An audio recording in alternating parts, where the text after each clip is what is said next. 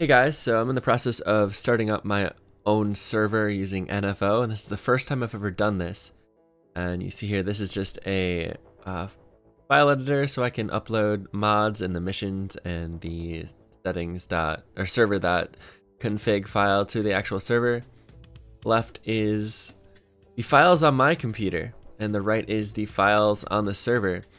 And notice, I'm not sure how recently Steam has done this with ArmA 3.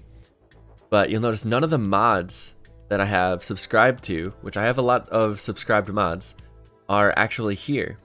Like they're not in this they're not in the Steam Apps Common ArmA 3 as @mod folders. And that's because you'll notice I can show you exactly where they are here. We got Steam Apps, go to Workshop, Content,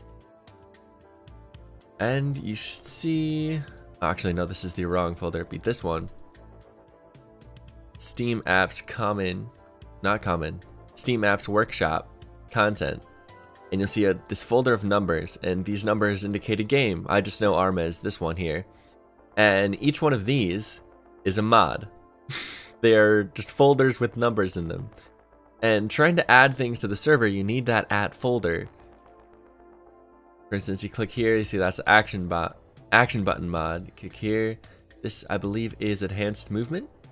Yeah, this is enhanced movement.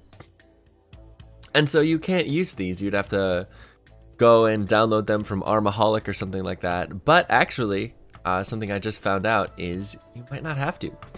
That is, if you open up your mod, the ArmA 3, launcher, click on any of the mods here, say enhanced movement. You've got displays more options here. If you click that, you can hit copy as local mod. And say I'm going to choose the desktop and just select folder, and that you see here we have two of them here, enhanced movement for Steam Workshop and enhanced movement as the folder. You'll see over here, this is where that folder moved to. I just moved it to the desktop. What you can do is you can move it directly to Steam Apps Common ArmA 3 there, and then you'd be able to simply copy it over. And that is how you solve the issue of Steam when you subscribe to a mod, changing that just to folders with numbers instead of then the mod name.